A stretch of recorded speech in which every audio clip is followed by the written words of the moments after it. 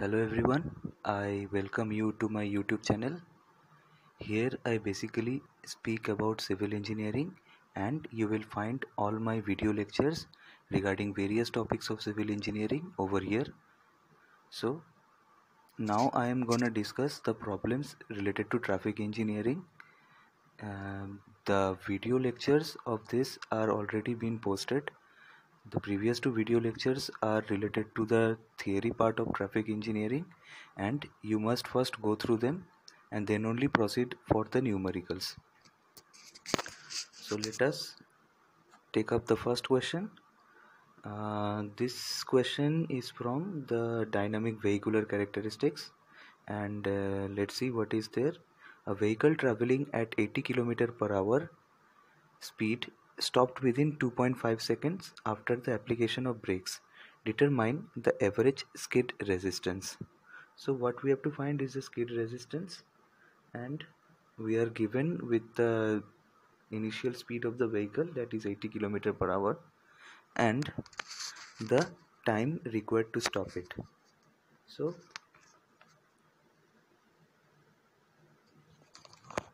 the initial speed comma u is equal to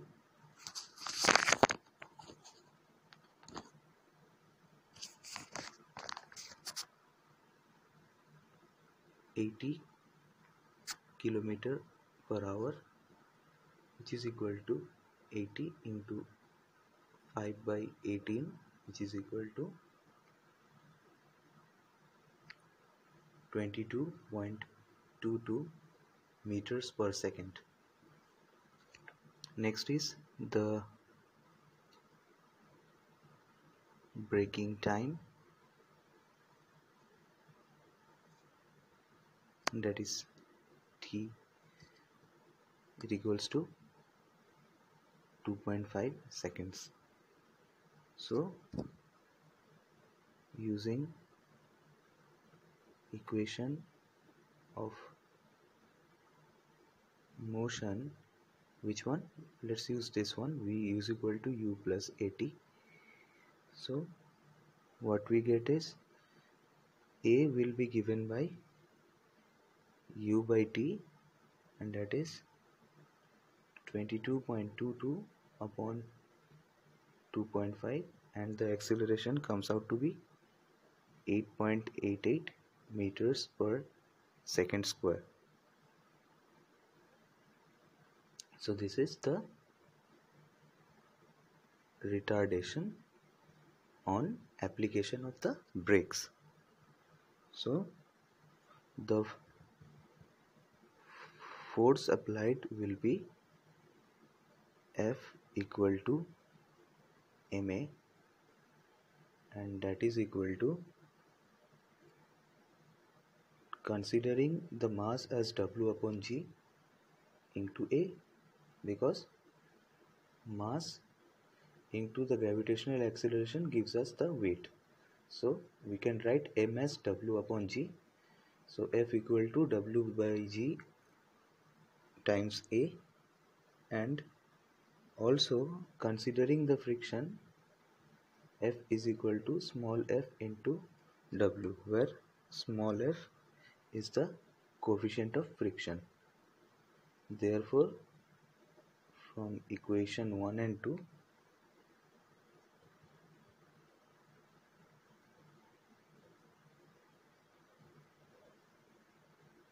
we get that F times W is equal to W upon G times A.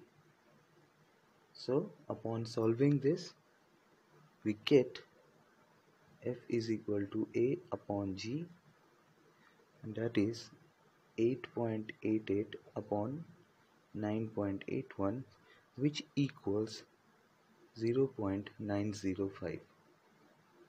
This is the answer. So let us take the next problem. That is, a vehicle weighing 2 kN skids through a distance equal to 40 meter before colliding with another parked vehicle of weight 1 kilonewton. After collision, both the vehicles skid through a distance equal to 12 meters before stopping. Determine the initial speed of the moving vehicle and assume coefficient of friction as 0.5. So this is a problem related to the accident studies. So where there are two vehicles and they are colliding with each other, and let us assume that the vehicles after collision skid together with one particular velocity. So suppose this is the vehicle A, which was originally moving with v1 meter per second, suppose, and on application of brakes it is reduced to v2 meter per second. Then after collision with vehicle B, it is together that they move a certain distance with velocity v3, and at last they will stop with a velocity v4 equal to 0. So this is the scenario. So let us consider that the skidding distance upon application of brakes is like S1 equal to 40 meters, which is given in the question. And again, after skidding they will travel a distance S2 together after collision, and that will be 12 meters. So let us take the case what will happen after collision. That is loss in kinetic energy of both vehicles will be equal to the work done against friction. So let us consider the weight of this one is WA and weight of this one is WB. So the kinetic energy will be like WA plus WB will be the mass, total mass, upon 2G into V3 square minus V4 square. So we know that the kinetic energy is half m, or m can be written as W by G V square. So the velocity is given as the change in velocity, that is V3 was the initial velocity, and in turn it stops at V4 equal to 0, and thus we will get it like this. And WA plus WB is the total mass, total weight of both the vehicles divided by G will give us the mass, and this 2 comes from this coefficient half, and that will be equal to the total weight times the coefficient of friction times distance S2, and this is the work done against friction. So if we write all this, we will get the simplified version like with WA, vehicle weighing 2 kN skids through a distance equal to 40. So this vehicle WA will be equal to 2 kN and this is 1 kN, and V3 is what we have to find out, and V4 is 0, and coefficient of friction F is given as 0.5 and S2 is given as 12 meters. So upon solving all this, we will get V3 is equal to 10.85 meters per second. Let's consider the second case, that is at collision. What will be the scenario? So at collision, momentum before impact will be equal to momentum after impact, right? So during the time of collision, according to the law of conservation of momentum, we will get this, that the momentum before impact will be equal to the momentum after impact. So the momentum before impact will be the vehicle A's mass W by G times the velocity, that is V2. Why V2? Because it will be applying the brakes and the velocity will be becoming V2 just before the time of the collision. And speaking about the momentum after impact will be the sum of both vehicle A and B, because they get stuck together, upon G times V3, because V3 will be the velocity just after collision. So we know the value of WA 2 kN, WB to be 1 kN, V3 to be 10.85, and thus we get V2 equal to 16.27 meters per second.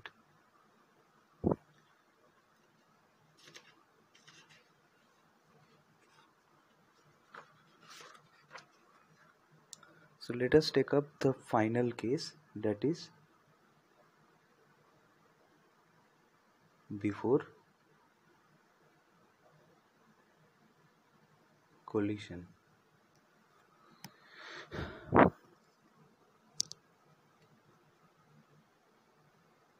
So what will happen before collision? That is loss in kinetic energy will be equal to work done against the braking force.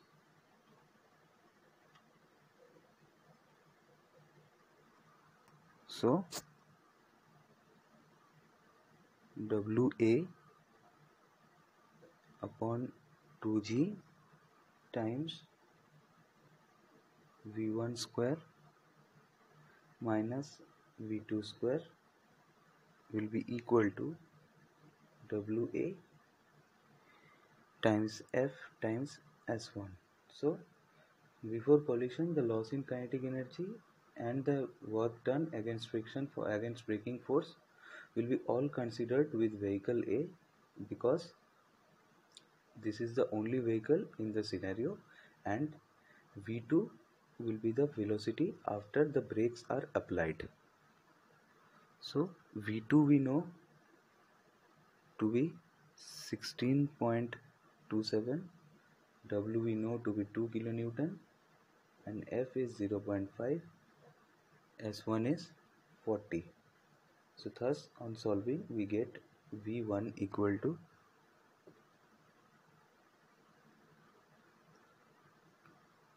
25.63.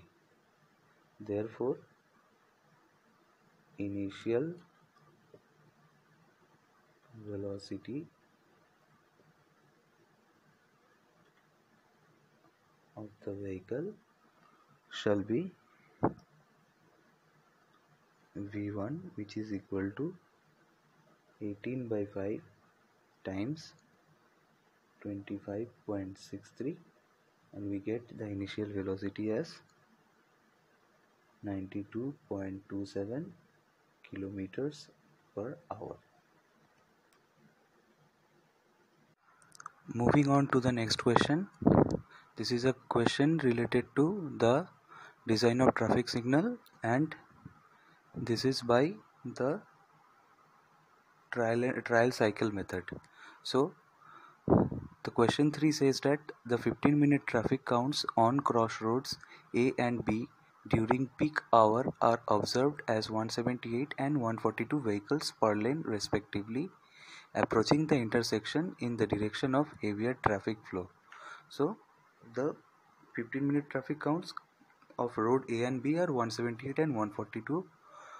Amber times required are 3 and 2 seconds respectively for two roads based on approach speeds, designs and signal timings by trial cycle method.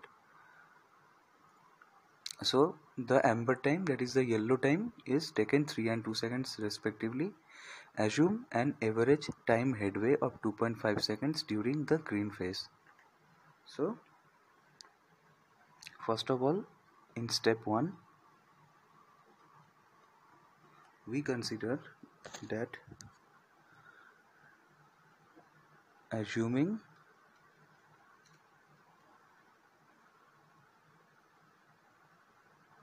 trial cycle C1 as 50 seconds. So we assume that in this 50 seconds, all these things like red, yellow, green, these three signals will be working within this 50 seconds. This is the time from one green to the next green. Next, therefore, if we consider 50 seconds, number of cycles in 15 minutes will be equal to 15 into 60, that is 15 minutes into 60 seconds. So this will be in seconds, divided by 50 will give something like 18. Yeah, 18 will be the number of cycles in 15 minutes. So, and also green time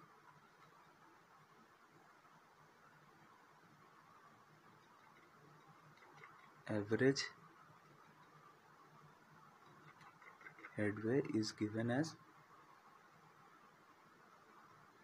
2.5 seconds. So therefore GA shall be as 178 is the number of vehicles times 2.5 by 18, and that will be 24.72 seconds. And for road B, the green time shall be 142 times 2.5 upon 18, and that will be equal to 19.72 seconds. So also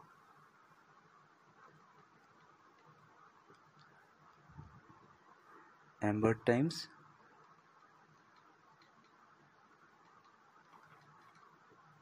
AA is given as 3 seconds and AB is given as 2 seconds. Therefore total cycle length shall be equal to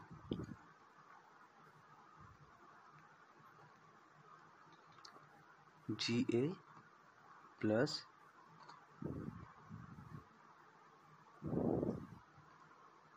AA plus RB, that is equal to GA plus AA plus GB plus AB, and so on. Adding up these four values, we get 49.44 seconds. So since this is lower than assumed C1 equal to 50 seconds, so therefore we go to the next trial.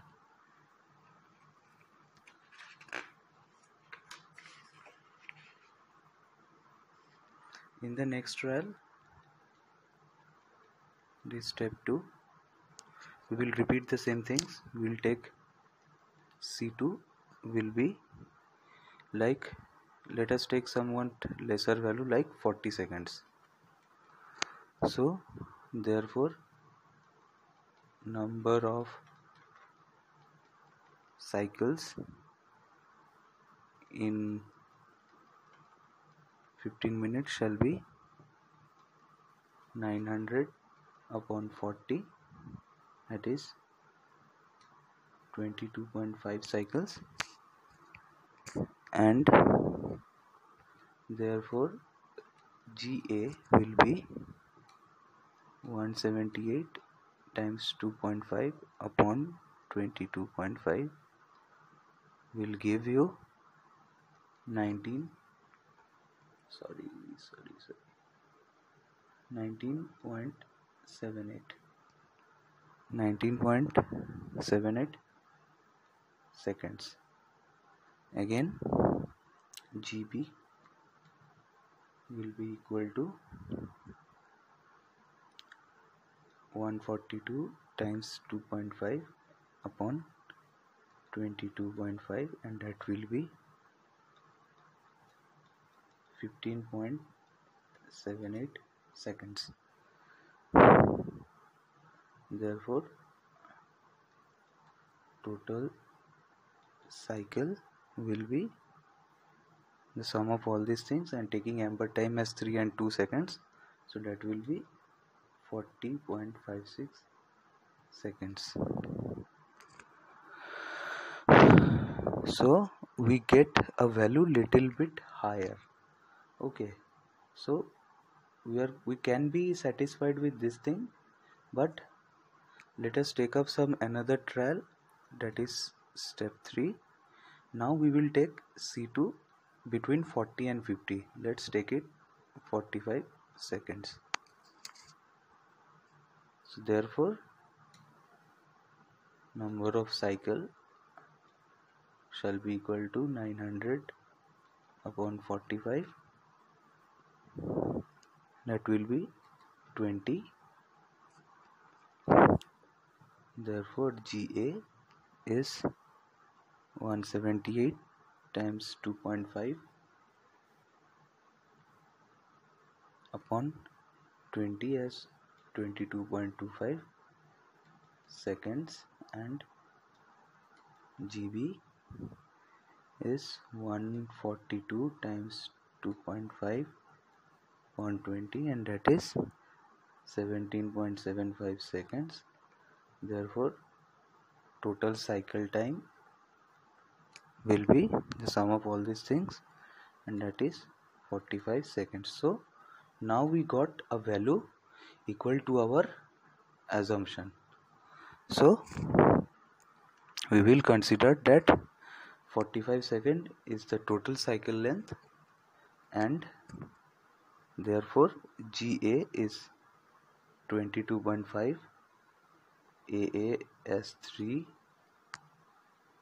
GB as 17.75, and AB as 2.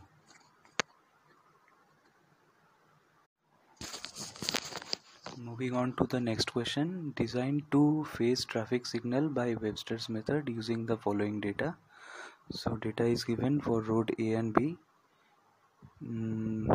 Also the average normal flow in vehicles per hour is given, and the saturation flow in vehicles per hour is given for both the roads.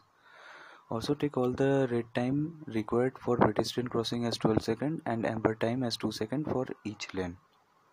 So in the Webster's method, there's a formula like YA is equal to QA upon SA, where QA will be the average traffic flow and SA is the saturation flow, and this will be coming out to be like 0.32. This is for road A, and for road B, YB will be equal to QB upon SB, that is 250 upon 1000, and it is 0.25. Also capital Y is YA plus YB, and that is the sum of these two. It is equal to 0.577, and L will be equal to 2n plus R, that is 2 times 2 plus 12, as the time for pedestrian is given as 12, red time for pedestrian is given as 12 seconds, and number of lanes are 2.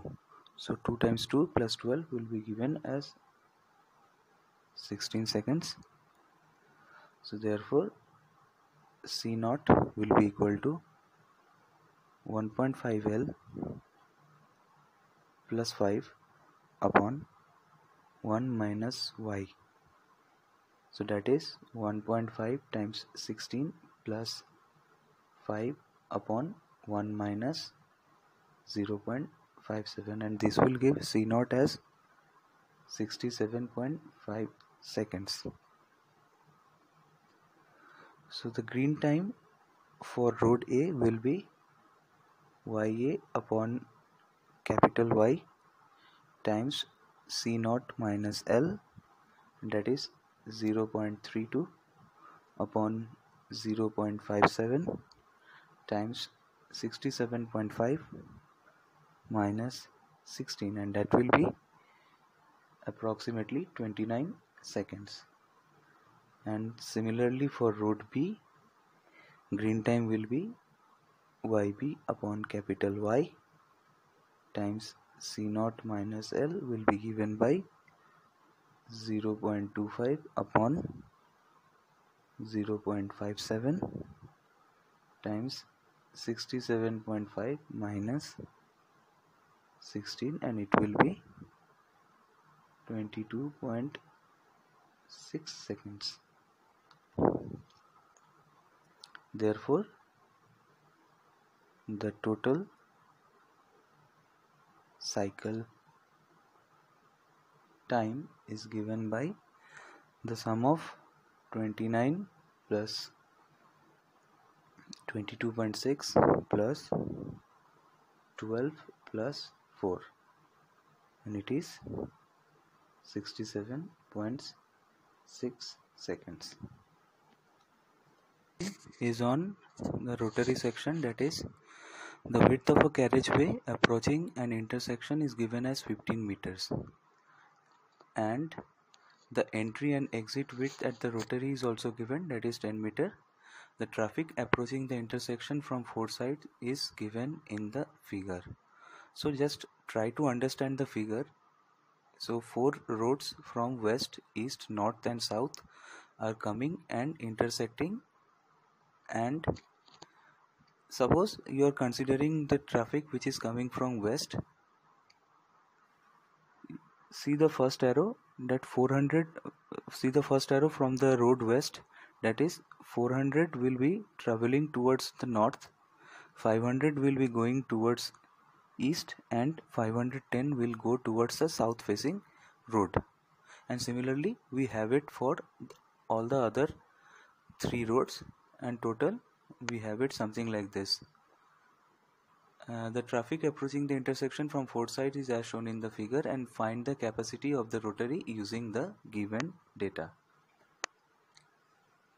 So first of all, the entry and the exit width, that is E1 and E2 respectively, are given as 10 meters. Also, the first is the weaving width. The weaving width, that is small w, will be given by E1 plus E2 upon 2, and this thing added to 3.5. It is given by 10 plus 10 plus 2 plus 3.5. We have it like 13.5 meters is the weaving width. Next, we try to get the weaving length, and it will be L, small l, that is equal to 4 times the weaving width, and that is 4 times 13.5, and it will be 54 meter. So we have 54 meter as the weaving length. So now next is the important step, that is calculation for proportioning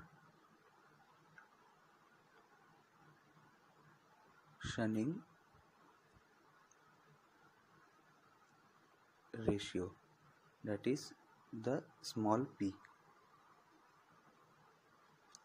So we know that small p, suppose for east to south, for east to south we can take it as weaving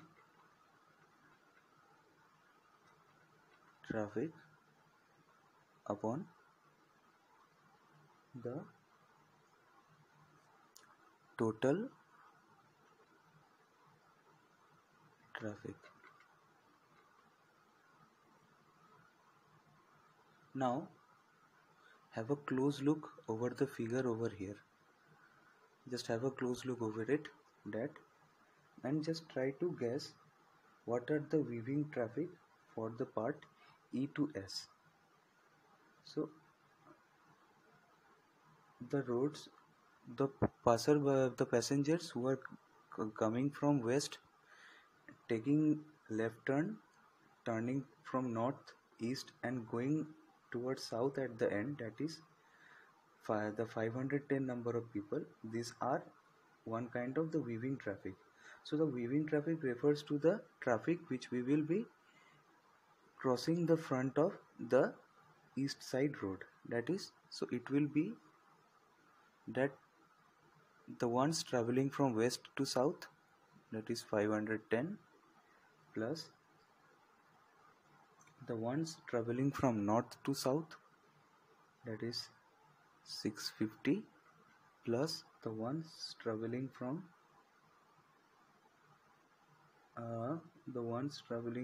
east to west, that is 500, and the ones traveling from east to north, that is 600, and the total traffic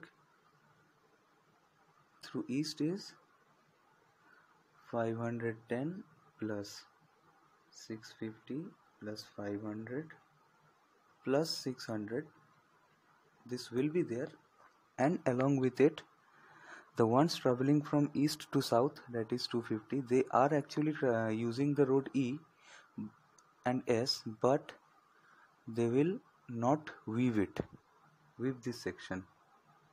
So 250, and also the ones traveling from north to west, that is 375. So we have PES as 0.783.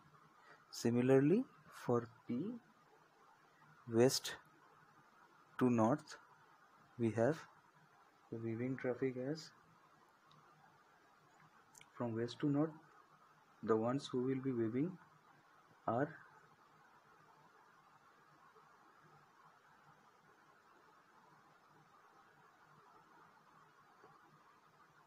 505, that is from west to east, plus 510, that is the ones traveling from west to south, plus the ones traveling from south to north, that is 350, plus the ones traveling from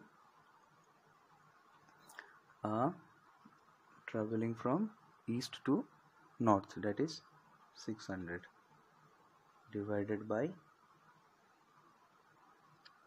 505 plus 510 plus 350 plus 600 plus also 400 plus 370y. The traffic from south to east and from west to north will not be. So the answers are somewhat like this, and please check it out whether it is matching to yours or not. So out of all these four, that is this two and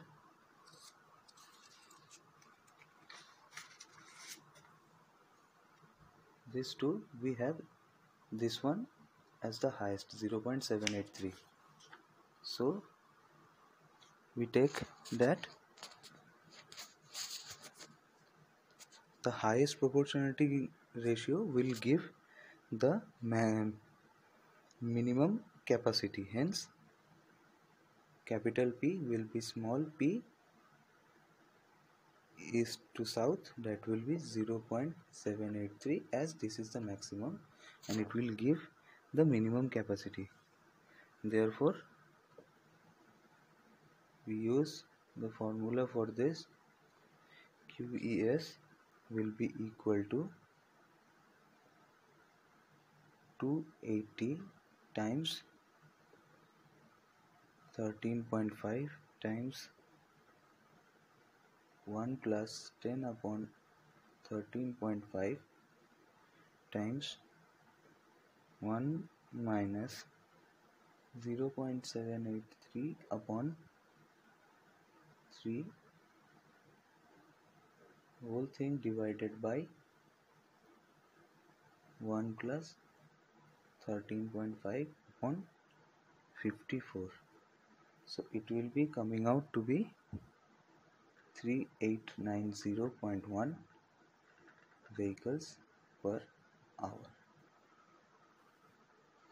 Thank you. So this was all about the numericals related to traffic engineering. If you are having any kind of doubts, please do not hesitate to write in the comment section below. And also the theory part is given in the link for the theory is given in the description. You can check all the links. And thank you. Please like and share my video. Also subscribe to my channel if you are new. Thank you.